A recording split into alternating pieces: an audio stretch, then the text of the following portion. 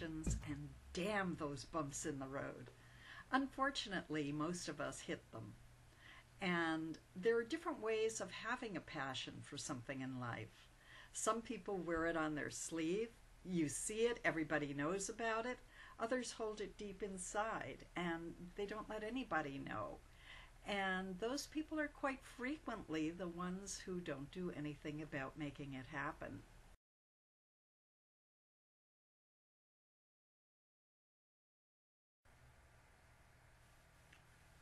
One of the reasons I developed this speech is because I was one of those people who had no idea what I wanted to do in life.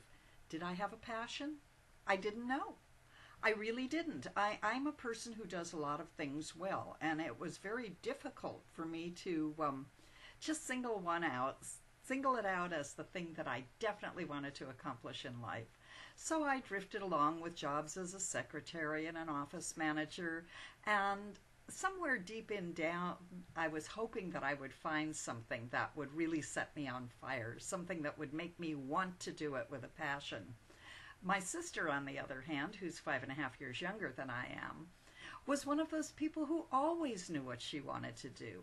When she was a little kid and people would ask her, she'd say, "Oh, I'm going to be an artist." And they'd say, "That's very nice, little girl, but what are you going to do to make money?" And this little 7-year-old would look them in the eye and say, "I'm going to be an artist. That's what I'll do to make money."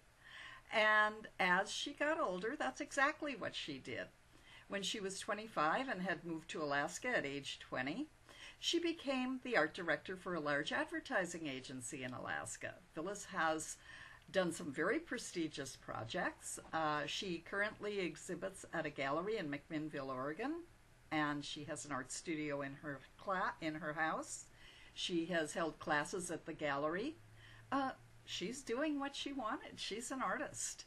And the other thing that she does, because she did have a second passion, and that was writing, is that she and I write the Silver Sisters Mysteries. So Phyllis had pursued her passion in every direction. I, on the other hand, didn't find one of the things I wanted to do until I was in my 30s. And at that point, I discovered I loved interior design. I got in touch with my creative spirit. I'd been kind of holding it down because I'm a right brain, left brain person. And it seemed like the practicality and organization was kind of edging out the creativity. But when I discovered I liked interior design, at the time, I had a husband, I had 2 little kids, I had a business I was running, and I wanted to be an interior designer. I like to do my homework. I like to know what I'm doing. So I pursued interior design classes at UCLA. And although I didn't finish my degree, I became a very accomplished designer. I wound up writing magazine articles for other designers. I was featured in design magazines. I was director of design for 2 residential development companies. And why?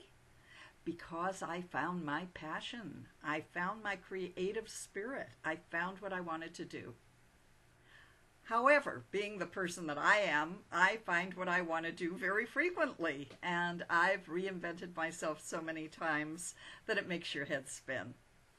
My latest incarnation, that of writing novels, giving speeches, motivational speeches, how-to speeches, workshops, that happened pretty late in life. The first book that I had published, which is behind me, over there, Corpse in the Soup, written with my sister, that was released after I started collecting Social Security.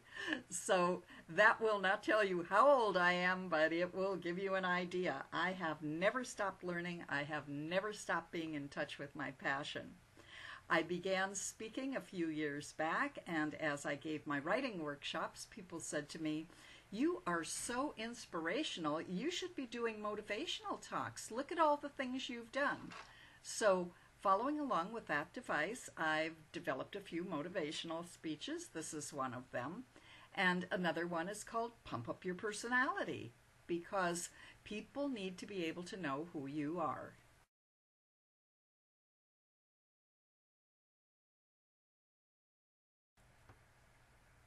I go through many tips, many stories in my presentation, and it's definitely not just about me because that would be terribly egotistical, don't you think? I like to use examples like, for instance, Stephen Hawkins. Look at the obstacles that man had to climb, and yet look what he's done with his life. Then on the other hand, I use one of my uncles by marriage, a man who was so brilliant he could have qualified for Mensa, but never did anything with his brilliance. He instead became a hypochondriac, underachiever.